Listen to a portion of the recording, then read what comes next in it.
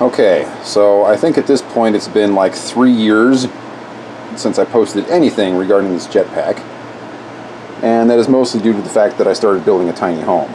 So with the 30th anniversary of the Rocketeer movie happening recently, I would really like to try and get this pack finished at this point. So I am back at work on it. The last video basically just showed all the pieces that you got from the 3D printed kit. I have now gotten the majority of those pieces put together into this one piece, which I'm pretty happy with.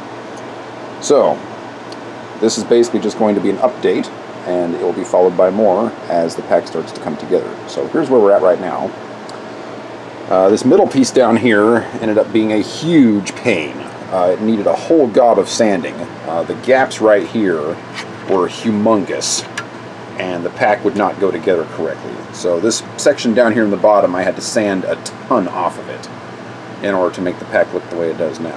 And then of course we had a lot of gaps and things in this area once I finally got it sanded down enough. So basically what I did is I took some adhesive caulk and I just smeared it in there to make it look smooth and give it a more finished look. Now the pack is far from done at this point. As you can see from the vents, I've still got a lot of sanding to do here. And then in the sections where it was glued here, there is a little bit of a lip right here that's also going to need to be sanded. So that's what I'm going to be working on next. And then this grill up here, that's going to need to be sanded as well.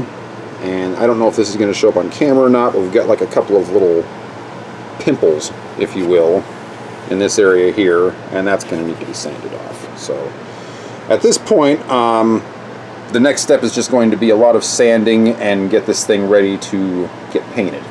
Now the grill up top I have not put in yet because, let me just show you here, I got this little fan off of eBay that's going to go in there for the engine fan. This did not come with the 3D printed kit, which is a little disappointing because it really should have the engine fan in there. So I bought this thing off of eBay for just a few bucks. It is a 3.5-inch 10-blade fan. So for those of you that are going to try and follow my work on this project, that's what you want to look for. This is just a little aluminum fan, and I'm going to paint it with this right here, this copper metallic finish. But I'm going to do everything in black gloss first because that makes the metallic paint pop quite a bit more. And then I got this really, really long bolt from Home Depot. So my pack is not going to have any electronics, lights, moving parts, anything of the sort. I just want it to look nice. Obviously you can put a lot more work into it if you want to do those sorts of things, but I just want something basic that's going to look good in photos. So I went and got this big long bolt from Home Depot. And basically what I'm going to do is drill a little hole in the back of the pack here, and then keep it in there with bolts and washers, and then hopefully it will stick right out the front here, right behind this grill. I can't put that in though until I've got the rest of this painted. All this is going to be just painted one solid silver color, other than a little black line here on both sides, and then of course the tips is another color as well. So I'll have those taped off. But that's kind of where we're going with this right now. So the next step is going to be getting this sanded down to make it look nice. And then this is going to need to be smoothed out. For the 3D print, I've got a lot of spots like that. See if you can look at the back here, like this section right here. It's all like ridged and everything. My plan right now is to use mud for drywall, get all that filled in there, and then sand it down and looking all pretty. So that's kind of where we're going here. And then when the sanding is done, I'll start painting it.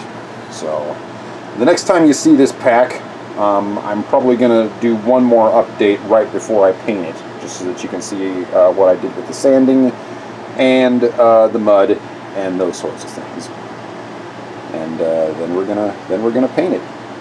I'm thinking about getting the harness from South Beach Leather, and I'm just gonna bolt that to the back of the pack here. Now if I do that, I'm going to have to do that before I install the engines. Otherwise, I'm not going to be able to get up into the top section here. Now I know a lot of people that do this. What they do is they do not seal this section right here. They make it a magnetic thing so that the cones can be pulled on and off the top whenever they want, so they can reach inside and get at the electronics and such. I didn't want to do that because then you're going to basically have a gap right here that's going to be prevalent all the time. However, this is on the back, so it's not going to show, so most people don't care about that.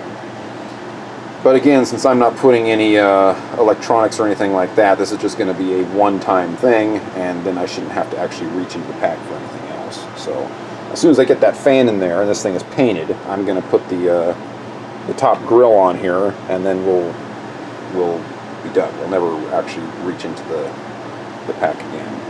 So anyway, that's where I'm going with this thing. I would like to say that I am very happy with the progress so far, even though due to the errors in the 3D printing, this has taken a lot more work than I feel that it should have. But I do feel we're moving in the right direction, and I'm pretty happy with the way it's looking so far. It's actually looking like the jetpack from the film at this point, which makes me very, very happy.